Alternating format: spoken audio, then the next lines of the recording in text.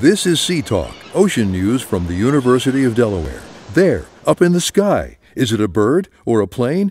No, it's actually a robot, helping researchers collect data and capture a bird's-eye view of the coast.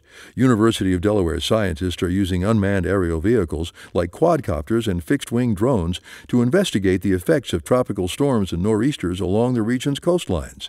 Using these tools to examine conditions on land, along with autonomous surface and underwater vehicles to measure water depth offshore, has improved storm data collection efforts, which helps scientists and beachfront communities more accurately predict local flooding and shoreline changes during extreme storm events.